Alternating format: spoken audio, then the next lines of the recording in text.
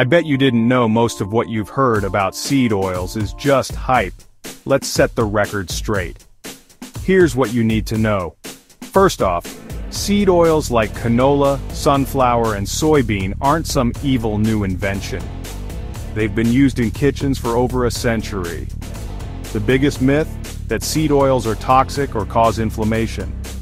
But multiple studies say otherwise. Seed oils are actually packed with unsaturated fats, the kind that's good for your heart. And while yes, processed foods can be unhealthy, it's not because of the oil alone.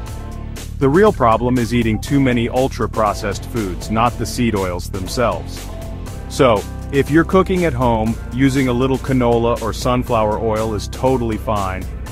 Bottom line, don't fall for the fear-mongering. Get your facts from science, not social media.